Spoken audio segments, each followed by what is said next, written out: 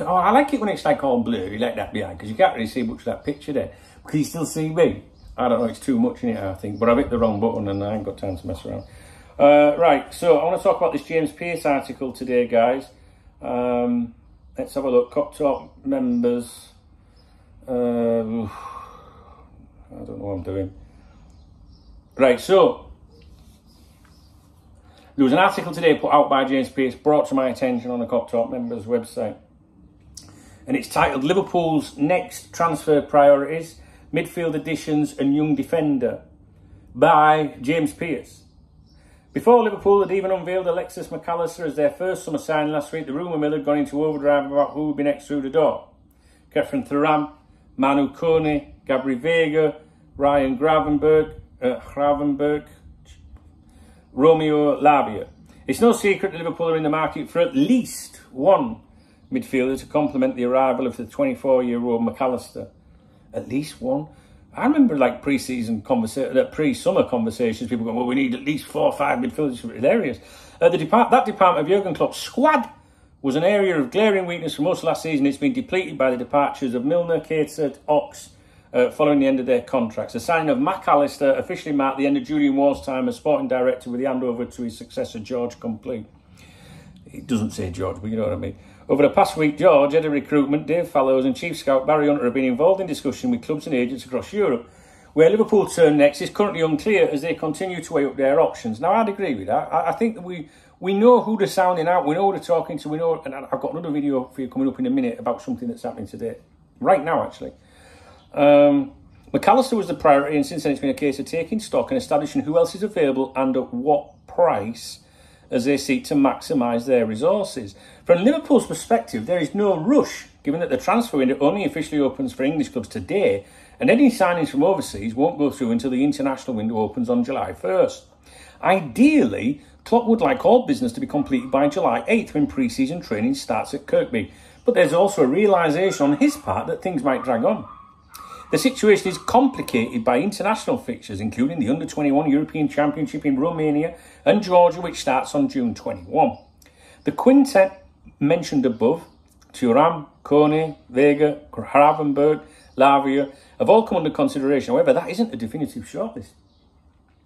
One name who doesn't feature on Liverpool's shortlist is James Ward-Prowse, despite recent reports linking him, blah, blah, blah. 28 doesn't fit the profile. Chelsea's Mason Mount, no longer an option. 70 million to 80 million valuation deemed vastly excessive. I don't think we were ever really in for him. I think we made some noises back in January, if you remember. January 23rd, if my memory serves me right, they had to sit down.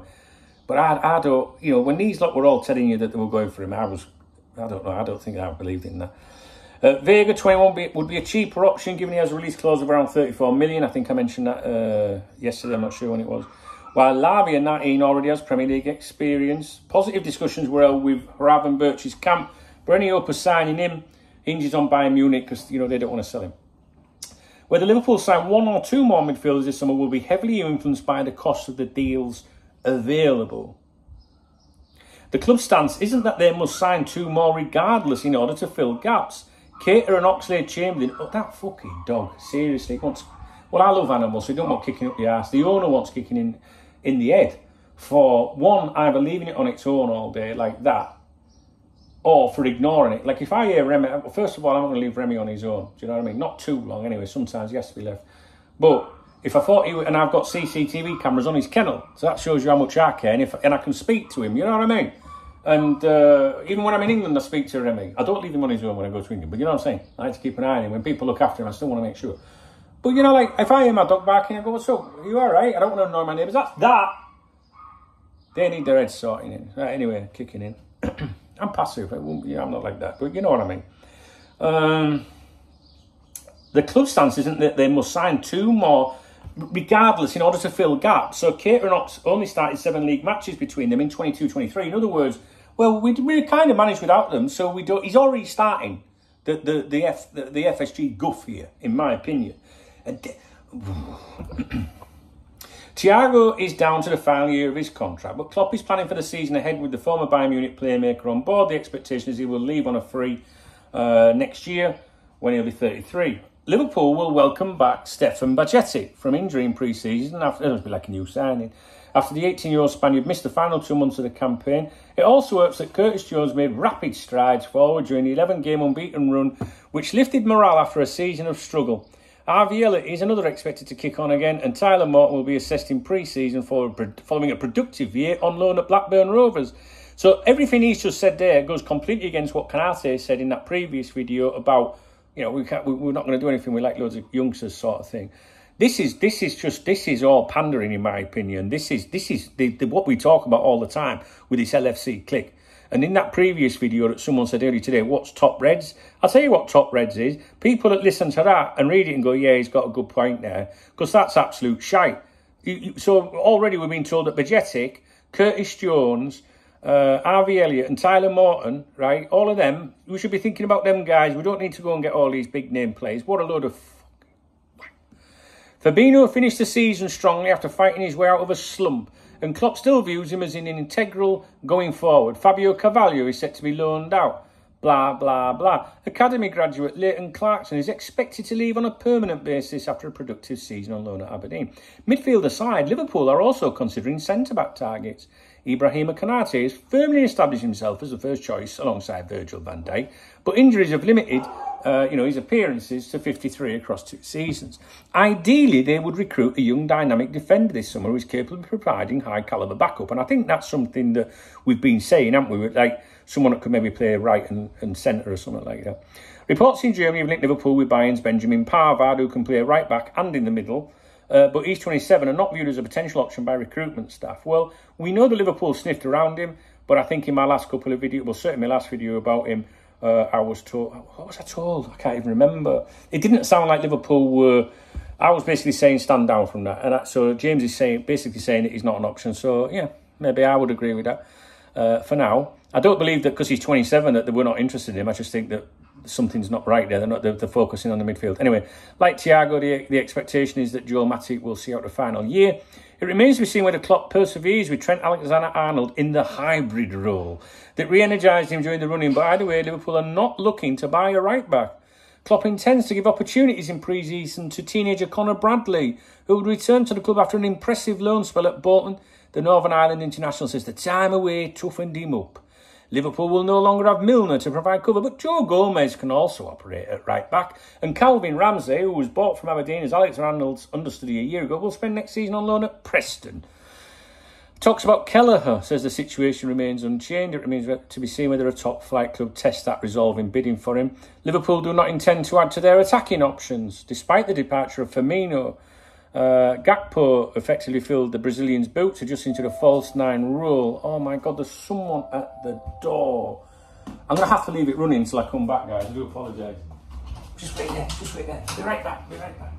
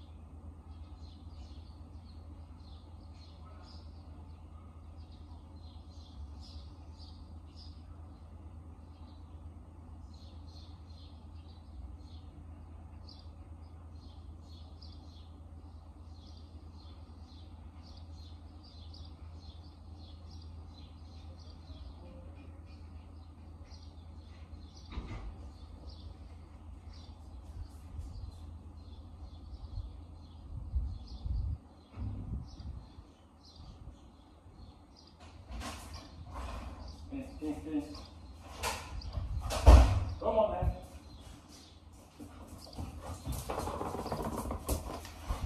I know what they are, rechargeable batteries. I do apologise, but I'm recording on my mobile phone and I ain't got time to edit it.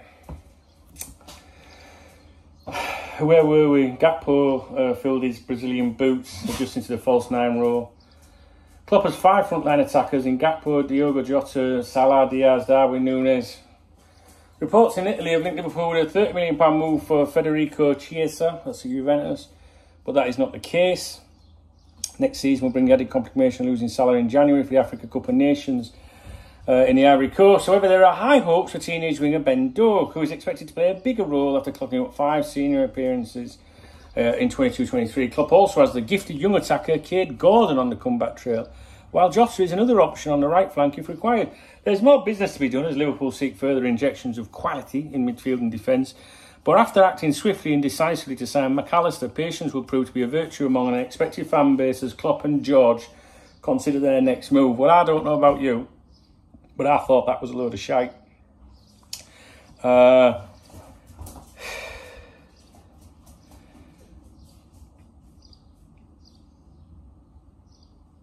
was a comment. Can I close that I wanted to just mention to you? Johnny K 202. He's a channel member. Thank you, Johnny. I appreciate the support, brother. He said earlier, Dunk, I see that James Pearce knob is at it again with his bullshit. Transfer window only opens today and he's already killing expectations and in capital FSG out immediately. It's Look, I was going to say I don't care what James Pearce has got to say, but obviously I do. What I mean by that, though, is I actually don't think he's got a fucking clue what's going on, to be honest with you. I think he's just downplaying, like what's being fed to him. I do, honestly. And he's such, I can just imagine him. I don't know. I hate coming across like I'm hating on someone. I absolutely hate it. And James, if you're watching this video, I'm not having a dig at you as a person. But you are so soul-destroying. You are so soul-destroying. And what I mean by that is, we can all have opinions. Do you know what I mean? And if you're writing factual things about youngsters having an opportunity and everything, there's nothing wrong with that. Maybe everything you're saying in that article is correct. But James, I don't understand, right, how you can't say in that article anywhere, like, but Liverpool really need to improve this squad. I just can't see how you can leave that out. Do you know what I mean? Like, I just don't get it. And I'm getting chest pains in my heart and everything's probably going to die. I'm getting stressed. I don't feel very well. Where's my medication? Oh, James, you're stressing me out, mate. I don't get it, guys.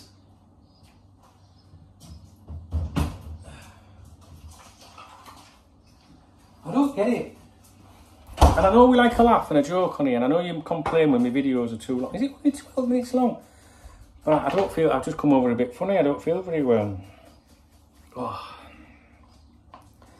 And I haven't took my blood pressure medication, so I'm taking it. Look at all them fuckers. See all them? There's about 20,000. I don't know if you can see it because it's blurred, isn't it? There's about 20,000 tablets there. But they're good. It's not medication. The overwhelming majority of them are supplements and that, you know what I mean? I think there's two medications, the rest are all vitamins, but they're all going in. 1, 2, 3, 4, 5, 6, 7, 8, but about 12. I'm sorry, but I'm not going to die.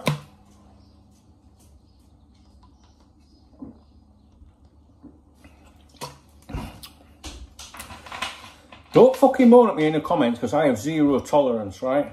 You'll be fucking gone. Seriously, my heart was hurting a little bit. And last time it did that, I ended up in hospital and they said, when you do that, if you ever get that, you must take an extra one of them tablets. And I even took the one for today. So, let's see what James Pearce is doing to me. Do you know what I mean? And I'm getting messages on my phone, which I need to check in case they're related to Liverpool. Okay. I'm sorry that the video's all over the place, but I wanted to get that article out to you. And I just don't see, I can't understand, but I do understand why they're like this. But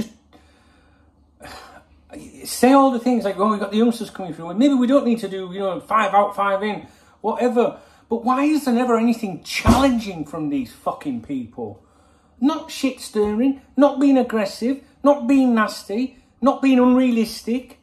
Just like, why not even convey the fans and go, well, I think this, but, the fan base, I think they would love to see, a couple of high quality, higher players, caliber players brought in. The fuck is wrong with these people? And, sometimes I'll say to you guys, I don't give a fuck anyway. But I do, as you can see. It's just so annoying. It's so annoying. it's to the point where I would say it's like someone writing parody. So it's just like, I mean, sometimes I read articles like that and I think, are they just deliberately trying to wind people up?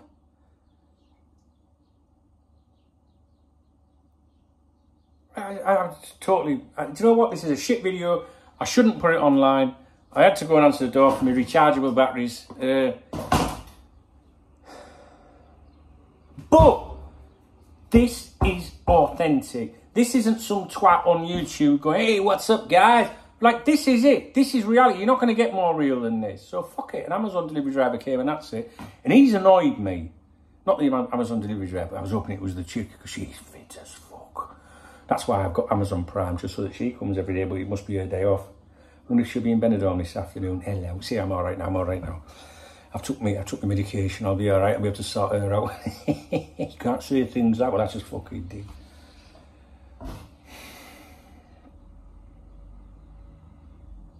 When I went to the front door, I had to go to the gate to wait for the driver, and he was at the van. I couldn't see him. He's obviously rummaging in the back for the parcel. And I was stood there thinking, oh, I'll have to scrap that video, you know, and start again. But I'm not. I'm not starting it again. Fuck it. It's real. It's true.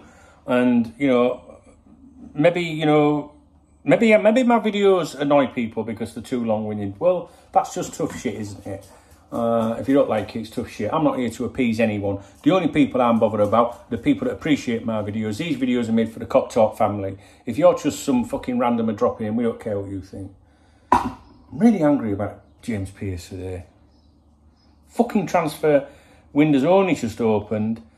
And we're getting downplayed like that, playing that shit down. Get to fuck off, man. See you in a bit, guys. I'm off for a drink.